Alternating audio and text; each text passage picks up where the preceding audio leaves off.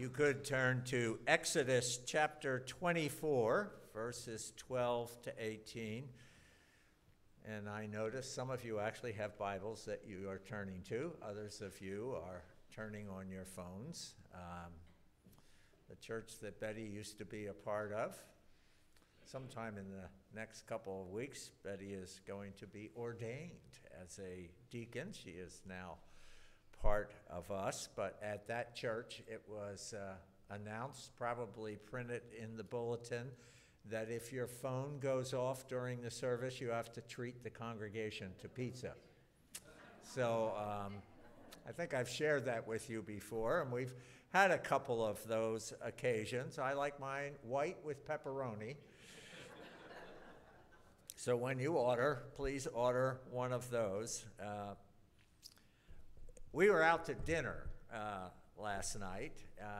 Dee was with us, and we were with actually children of friends and grandchildren of friends, and in Dee's case, cousins of son's wife and former colleague, employers, children, and all kinds of stories going on. And of course, in the midst of all of that, I was the minister. I was the hanger-on. Bill and I had that distinction quite often.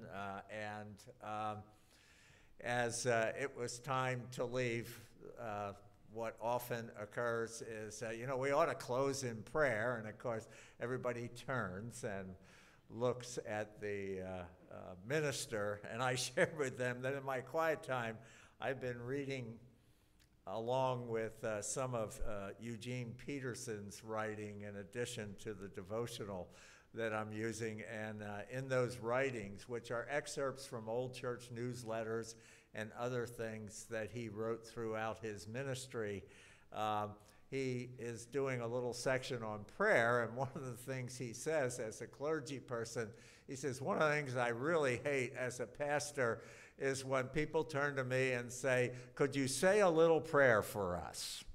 And he goes on to rant a little bit, not too long, and some of you have read Eugene Peterson, so you know he is really a very gentle writer, and even when he's harsh, he's gentle. And he says, no prayer is a little prayer. So I kind of shared that with the group, and our host, who we all remember when he was a little boy, and we had shared a few of those stories, he said, I'm perfectly happy to pray. I said, no, that's okay. I'm the professional. My sons always say, Dad, you pray. It's your job. And we did have a very special time of prayer together. But prior to that, they asked me, which often happens to me when I'm with people on a Saturday night, what are you preaching on tomorrow? Sometimes people look at me like, have you prepared your sermon yet? And I smiled and I said, do you know what tomorrow is? And Dee, who, gets all A's. Dee is still getting all A's. You should be aware of that. Dee knew the answer. She didn't say it, but she just kind of nodded her head. She said, I know what it is. And I smiled at the rest of them. And I said, tomorrow is the day of Transfiguration. And of course, we always know that that's the signal that Lent is about to begin with Ash Wednesday, this coming Wednesday. And our host said, he said, we recently were a part of a Bible study, and he pulled out the book and showed it to me. He said, have you seen this? And I saw the author's name, and I said, I'm familiar with that author. And he said, it has been so exciting for me to kind of plug into and become aware of the Christian year. And I responded and said, that's why I continue to preach the lectionary.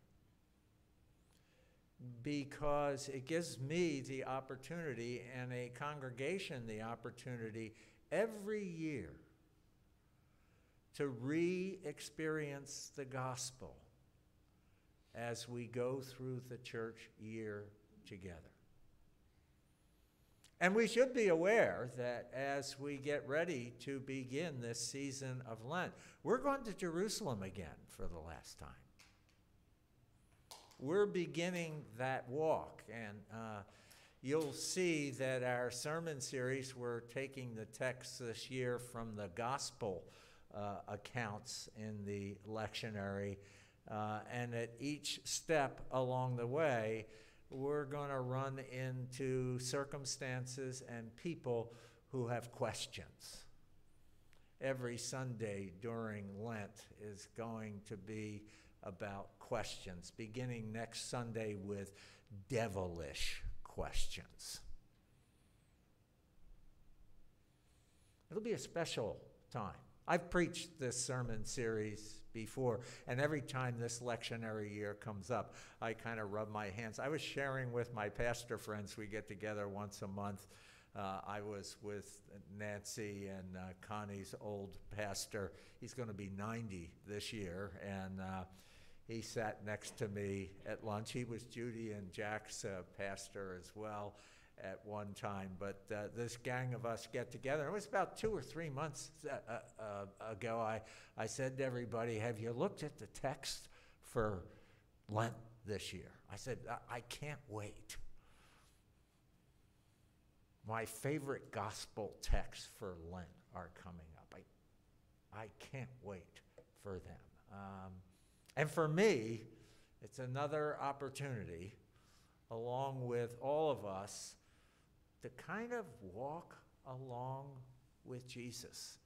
And each year we have the opportunity to do that. We'll celebrate the resurrection, and then we'll go through that period that anticipates the giving of the Holy Spirit at Pentecost. And then we have that long, what the calendar folks call ordinary time. The Sundays after Pentecost that go all the way up to the time when we celebrate the Christ the King Sunday. And then what comes right after that is the beginning again with the Advent preparation for the celebration of his birth. It never gets old for me. And so my young friend, who's not so young anymore. Isn't it frightening, folks, when we realize that our young friends are old? Here's a guy who still has one kid left who hasn't graduated from college, who's still younger. The surprise kid that comes at the end, they still have that kid. But I'm telling him stories about when I used to pick him up at kindergarten when his mother was sick. And boy, our life cycle just goes on. And he's sharing with me, he says, recently we've discovered the Christian year. And it's added a richness to our lives. And today is the Transfiguration. And the Old Testament text, which is the type for what is going to happen when Jesus goes up to the Mount of Transfiguration with Peter, James, and John, is when Moses gets called up to Mount Sinai, or what you will see in later narratives in the scripture will be referred to as Mount Horeb. We usually think of it as Mount Sinai, and that's the way it's described at this point. They are only a couple of months removed from Egypt. And before we come to chapter 24, Moses has already been called up and down that mountain several times. There was no chairlift to take him up. So you imagine, he is in the second trimester of his life. He led 3 40-year trimesters, and if Nathan was with us this morning, you go home and tell Nathan this, that he got mentioned, because he asked the question in confirmation class, is there something special about the number 40? And we talked a little bit about numbers in the Bible, and one of the things we told them is that Moses' life is broken down into 3 sections of 40.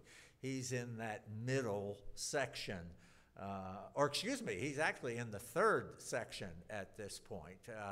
And he's going up and down that mountain. Are any of you ready for a mountain climb after worship this morning? Because it seems that Moses was always ready to go up and down that mountain. So here the Lord says for the umpteenth time in chapter 24, the Lord said to Moses, "Come up to me on the mountain and stay here, and I'll give you the tablets of stone with the law and commandments I have written for their instruction." He's already given Moses a whole lot of stuff to write down.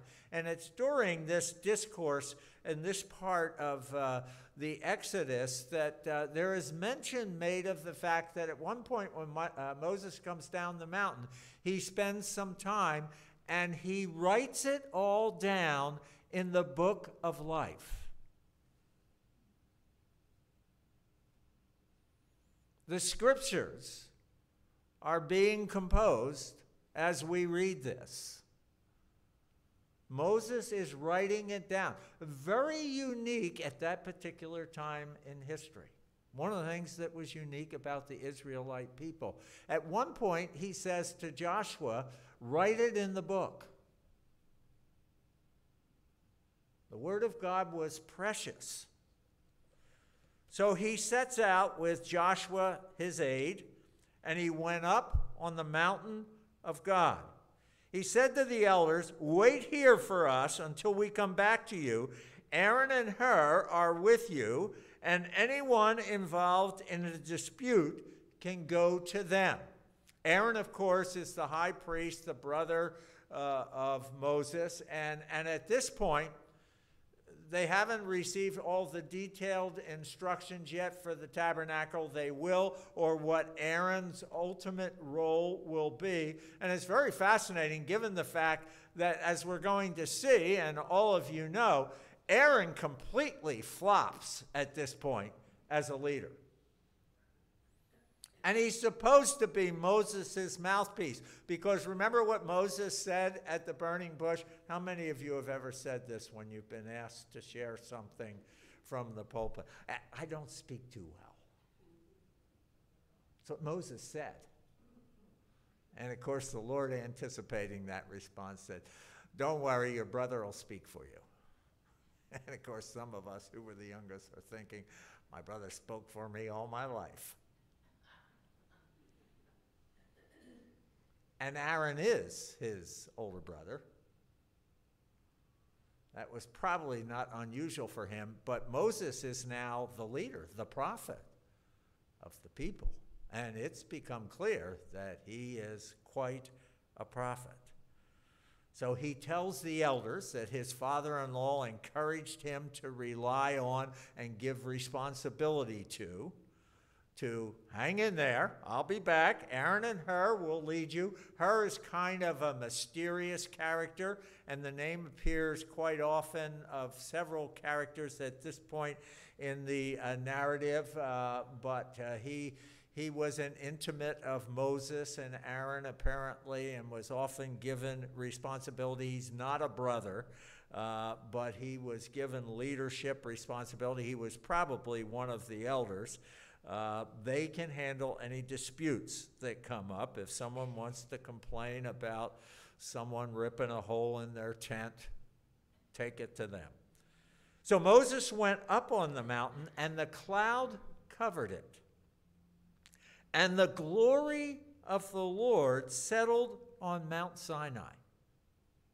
And if you read what leads up to this, this is constantly being witnessed by all of the Israelites as Moses is making these trips up and down the mountain. And in the beginning, the Lord says, "I'm going to come to you on the mountain. Don't let anyone near even the base of the mountain. If they go near the base of the mountain, they will immediately die. This is holy ground." And of course, when the Lord comes down, the mountain trembles and there's fire, and the fire produces smoke. I mean, this is wild, folks. And please remember that they're only in their second or third month in the wilderness. These same people had just crossed the Red Sea on dry ground. And then they had turned around to see the Egyptian army, which had enslaved them for all those years, be buried under that water with all of their powerful chariots and horses and might. Just as Moses raised his staff and the Lord separated the sea. And prior to that, they saw frogs all over the place. And the Nile River turned to blood. Plague after plague after plague upon the Egyptians. As Moses told them to hang in there, God was going to free them from this slavery. And they saw all this happen to the Egyptians, but not to them. And they were told, get the best lambs from the flock, one for each family. Do you know how many Hebrew families there were? The scriptures tell us. 650,000 adult males in the Hebrew nation. One perfect, unblemished lamb for each family. And the Lord conceded if you have a small family. Now we have to realize the Lord had made them fruitful to multiply. They were reproducing like gerbils. There were not many small families.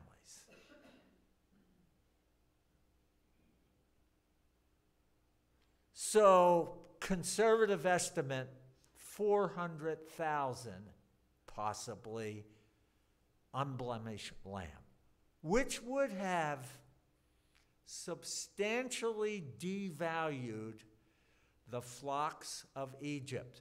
And the only thing the Hebrew slaves were in charge of was the sheep industry, which was beneath the Egyptians, but one of their most valuable economic resources. It was the only power wedge the slaves had. And basically God said, destroy it.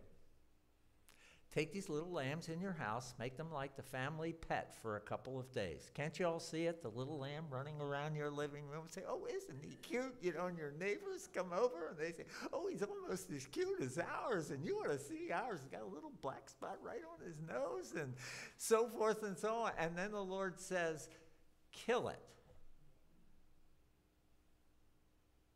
with specific instructions. And on this certain night, you are to take the blood of that sacrifice and sprinkle it on the door frame. Get permission from the building committee first. Go to the clerk of session. She'll clear it for you. And if you have a hot date, you better not go out that night. Stay in the house. Don't sneak out. Because the angel of death will come over all of the homes in Egypt. This will be the last of the plagues. It will be the plague of the eldest. And all of those homes that are not covered by the blood of the Lamb, the eldest in that home will die, along with the eldest of the livestock, if there were any left, because they had had several plagues that involved frogs and livestock and this and that and every other thing. It's like Sunday school, isn't it? This is not a story, folks. This is what these people had witnessed in the recent events of their lives. And we continue all these years later to bear witness to these events. Because just as the angel of death passed over their homes, the angel of death once and for all has passed over our lives because of the sacrifice of the unblemished Lamb, Jesus Christ, on the cross. Have we forgotten how special that is? Have we forgotten that as we gather together to worship this morning, that the promise is there? Wherever you gather in my name, I am there with you, in the midst of you. And we read this and we think, boy, how could they not be faithful? How could they be sitting around thinking about the cheap hoagie they're going to get after worship, instead of just being in awe of all this? I mean, just that first trip up the mountain, which, by the way, was preceded by the bad water. Remember? And the Lord had Moses throw the stick in the water, and all of a sudden it was good. That would have been enough for most of us.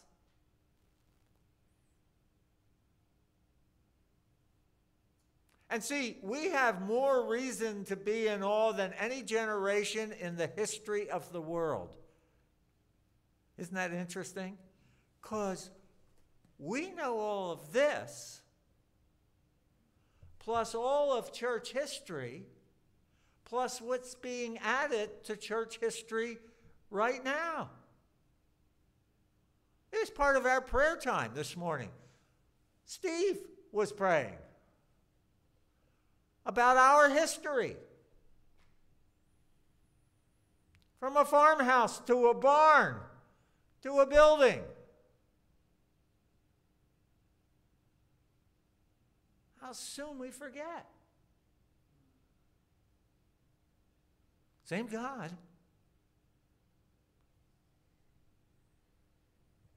So he went up, and the cloud covered it, and the glory of the Lord settled on it. And 6 days the cloud covered the mountain. And on the 7th day the Lord called to Moses from within the cloud. To the Israelites, the glory of the Lord looked like a consuming fire on top of the mountain. Then Moses entered the cloud as he went up up the mountain. He left Joshua behind, and he stayed on the mountain 40 days and 40 nights. How long does it take you?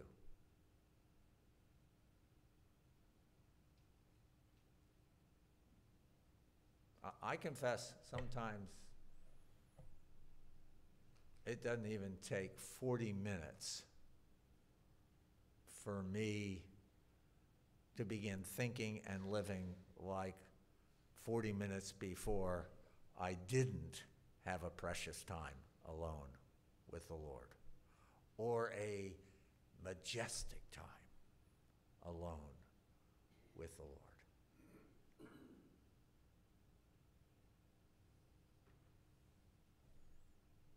This is the word of the Lord. Quite a word, isn't it? Thanks be to God. Let us pray silently. And some of you are thinking, you have more to say? Yes, but I'll go quickly. Let us pray silently for the proclamation of God's word for all of us today.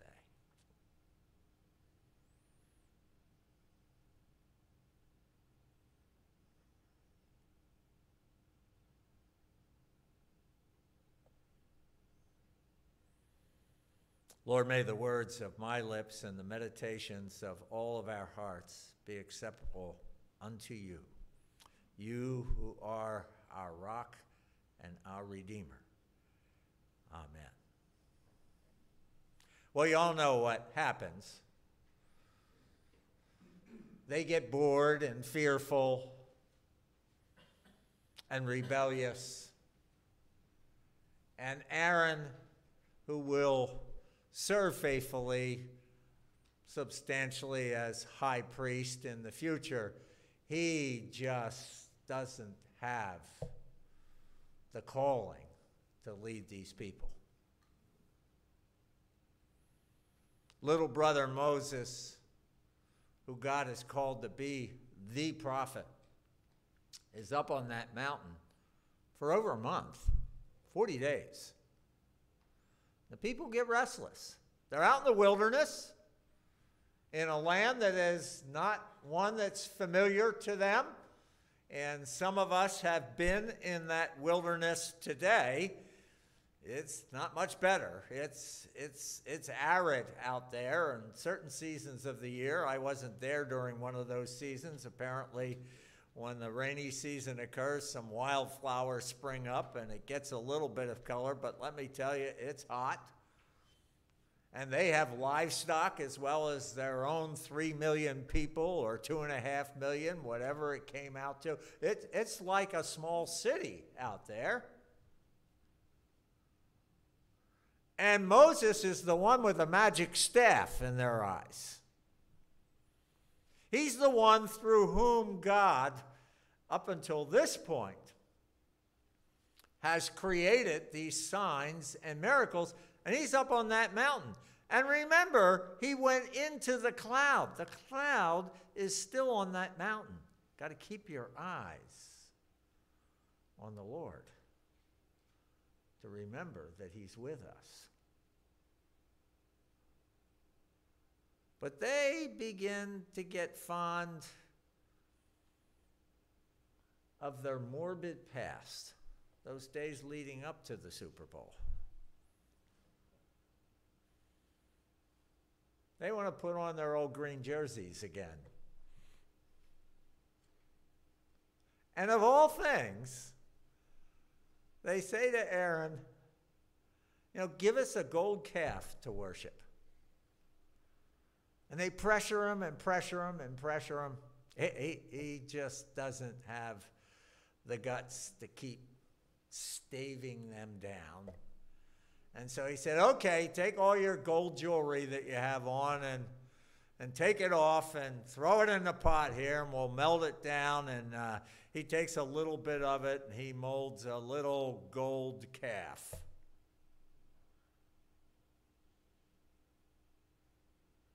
One of the many gods that they had in Egypt. Remember, one of the plagues was the livestock. Every one of those plagues was a god that the Egyptian people worshipped. The final one being the Pharaoh's son, who would become the next god, because they believed Pharaoh was a god. So the son of Pharaoh, the eldest, would become the next god.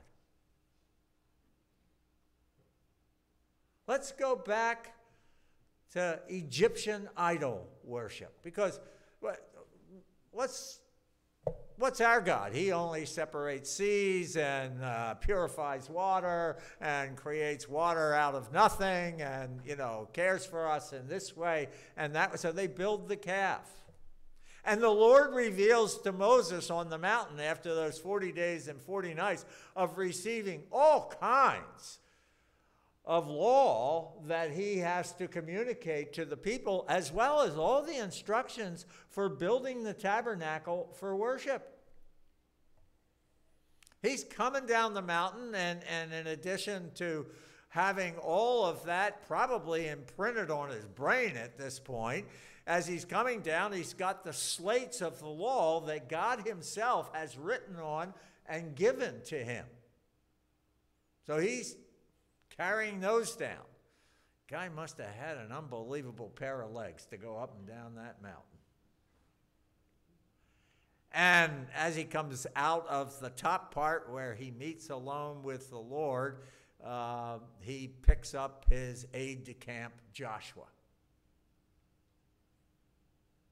Well, as it turns out, little timid, not a good speaker Moses has a confrontation with the Lord. Because the Lord says, I want you to know, the people are partying down there. They're worshiping an idol. And basically, they're having an orgy. And I'm done, the Lord says. I've had it. I'm going to destroy them and start all over with you.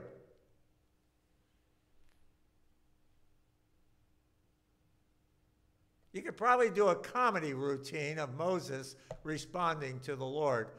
I don't know what the nature of his speech problem was, but you could probably have some fun with that if you just wanted to turn it into a comedy routine. But suddenly, reluctant Moses, and you read about this in our silent preparation, he really takes on his role just naturally, and of course God's not surprised by this. God has equipped him for this. He becomes the mediator for the people. He says, Lord, you cannot do that.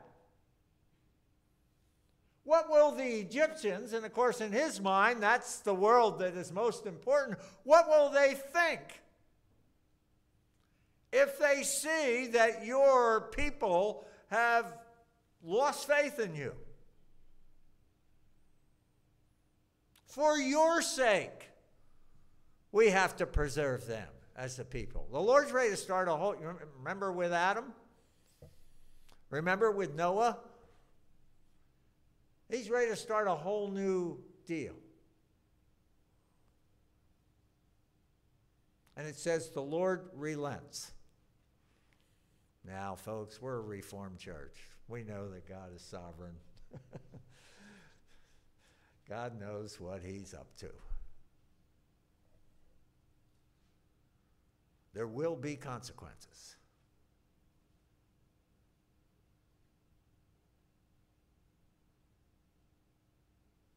All those thousands of years later, there's Peter, James, and John, and right after Peter gets in trouble with Jesus, and Jesus says, "Get thee behind me, Satan." 10 days later, he says, Peter, James, John, come up the mountain with me. And on that mountain, same thing that happened to Moses happens with them. Cloud descends on the mountain, and there are 3 glorified people with them on the mountain, one of whom is Jesus, but a different Jesus. He's temporarily glorified, and with him are Moses and Elijah. And we have to assume that they were introduced and had conversation together because, you know, they didn't have portraits of Moses and Elijah. They didn't say, "Oh, I saw your picture. You do look like Charlton Heston." No, they didn't just suddenly conclude that. And they were having a wonderful time. Probably ecstatically wonderful, because the truth is they really couldn't communicate in words what it was like. For those of you who have lost special people in your lives, they may be enjoying that right now. They're at least getting a taste of it. The full enjoyment may come when he comes again and we are all lifted up to the heavenly kingdom.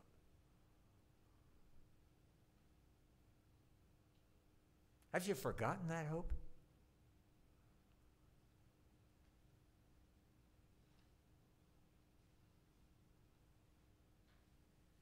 When we began the confirmation class, I promise this is the end of it, we gave Nate and Lucas a piece of paper with what looked like a sideways T on it or whatever. It was really a blank timeline. And we told them at the end of this thing, you're going to have to write a statement of faith, and it'll have 2 parts. The first part will be about what the Christian faith is. But the second part of it is, so what? What do you believe about this? And as we told them this past week, The devil knows more about the Christian faith than we do. He believes more about all the details than we do. But he doesn't believe in it. So we told them, beginning with that first week, each week when you're bored with your homework or whatever, put a mark somewhere along the line on that timeline when you can recall having a sense that God was doing something in your life.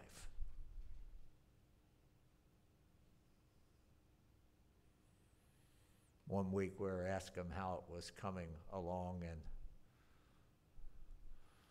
Lucas said something, and we said, well, where did you get that idea? And he said, Miss Jill. I remember Miss Jill telling us about that. And of course, that went right over my head. She's one of my neighbors, but I forgot all that. I said, Miss Jill, and then D reminded me it was Jill. And something else came up, and it was Miss Jill. Again, those of you who have spent your hours wondering why the preacher was going so long, when's he going to let us get out of here? The impact is great that we have on each other's lives. I'm almost tempted to forego my hoagie and make you all stay and fill out a timeline.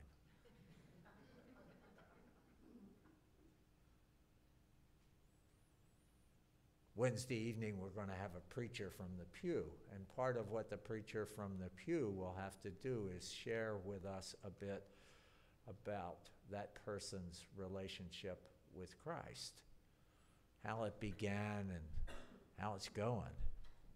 And then what the cross of Christ means to that person. What if we ask you to be the preacher from the pew on Ash Wednesday?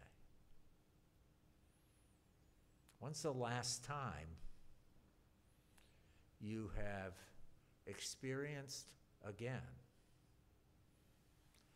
the wonder of the glory of God invading your life?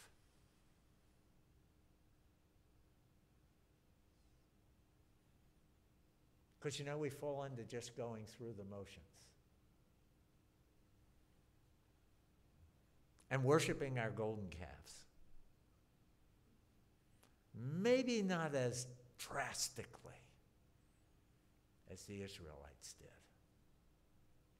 And maybe sometimes just as drastically.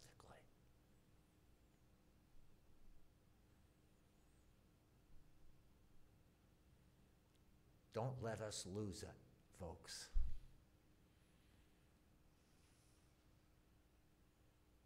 Don't ever think it's corny every once in a while to put your hand on the shoulder of your friend and say, I'm so grateful for you.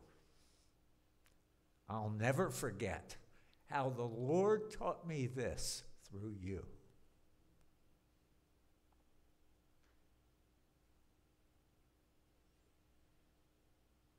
And those poor three guys, they were having such a great time. They didn't even want to go get the hoagie. They just wanted to stay up there, and they began babbling. One gospel tells us literally that Peter was babbling, and one gospel tells us he said to the other guys, let's build shelters up here and stay forever. This is so great, isn't it? And they heard that voice. Oh, wow. The cloud comes upon them. This is my son, my beloved, in whom I am well pleased. Then the cloud lifts, and Jesus looks normal again, and the other guys aren't even there, Moses and Elijah, and they start the long trek down the mountain. We believe it's probably Mount Hermon. And as they're going down, Jesus says, oh, by the way, guys, you are not to tell anyone. The only new word they heard from the cloud, it was the same as at Jesus' baptism. If any of them were around to hear it at his baptism, he said the same words, but he added one sentence: listen to him. And the first major thing Jesus says is, don't tell anyone until after the resurrection. And of course, at that point, they're talking to each other and they're saying, resurrection? What's a resurrection? Jesus is probably out ahead of them, smirking and rolling his eyes, thinking, oh boy, if they only knew what they were in for. How about you?